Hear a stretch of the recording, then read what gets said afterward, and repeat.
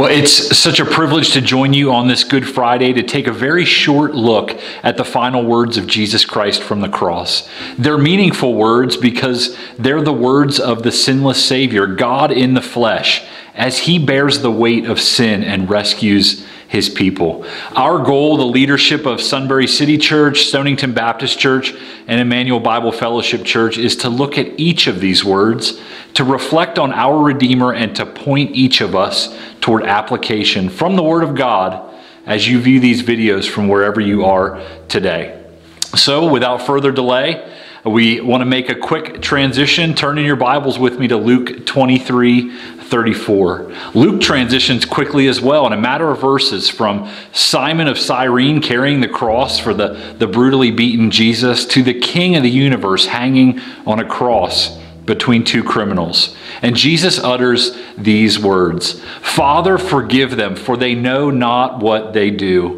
We need to zoom in on the context of that and understand that as these Roman soldiers are nailing Jesus to the cross to accomplish the work that God has already set before him, he says, forgive them.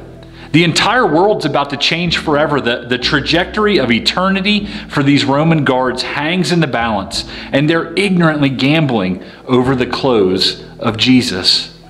They have no clue what's happening on the cross because they don't care. And in this small snapshot, he prays to the Father, pleading to forgive his enemies. And if we pull away from Calvary's Hill and we look at the entirety of the gospel, the big picture of God's word, we see that those words don't just apply to the bloodthirsty Jewish leaders or Rome's finest soldiers. Jesus is accomplishing the same for those he loves. He's bearing the weight of our sin on the cross. He's satisfying the wrath of the Father for those of us that apart from him are his enemies. On that cross, Jesus was setting himself under the judgment of God alone. He knew that judgment was coming, the judgment that each one of us justly deserved. Rather than saying, Father, get them, they deserve what's coming, he says, forgive them. And he takes every ounce of that punishment that you and I deserve. Romans 5:8 reminds us that while we were yet sinners, Christ died for us. Don't pass by that because you've heard it many times. While you were sinning, Christ was dying for that sin. While you were the enemy of the one who created you, while you were actively opposed to the mercy and the grace of the Lord, Jesus pleads for our forgiveness, and he pays for it with his own blood. Church, those of you who are in Christ, you will never experience what it's like to die a sin-bearing death because of the forgiveness of God through Christ.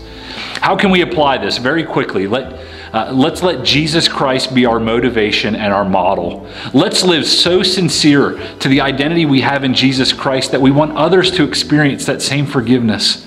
Let's be motivated by looking to Christ often, understanding that we've gone from death to life, darkness to light, enemy of God to child of God, and let that propel us to first of all love God with my heart, mind, soul, and strength, and then to love my neighbor as myself, meaning I want for them the same forgiveness that I have for myself.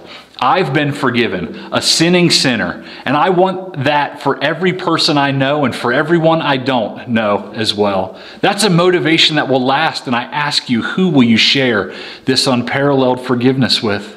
We also look to Jesus as our model. When I read of what Christ endured on the cross, I'm astonished at the way he loves those who hated him.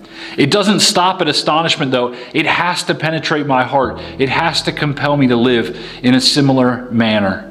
I won't do it as perfectly as he has, and that's not the point, but by the grace of God, we can grow to be people who forgive others, even in the most difficult of circumstances, because we worship a Savior who does that very thing. So spend time today reflecting on the cross. Let that motivate you to reach out to someone else who needs to experience the forgiveness of Christ. Then spend time looking at the model that Jesus has given us and pick up the phone and make it right with someone else. I want to go back to those Roman guards. Jesus prays to the Father for him to forgive them for their ignorance at the foot of the cross. And after he dies that brutal death, at least one of them experiences that forgiveness completely. It says in verse 47, now when the centurion saw what had taken place, he praised God, saying, certainly this man was innocent. I simply want to close by saying that if you do not know Jesus Christ, if you have never believed, He offers that same forgiveness to you.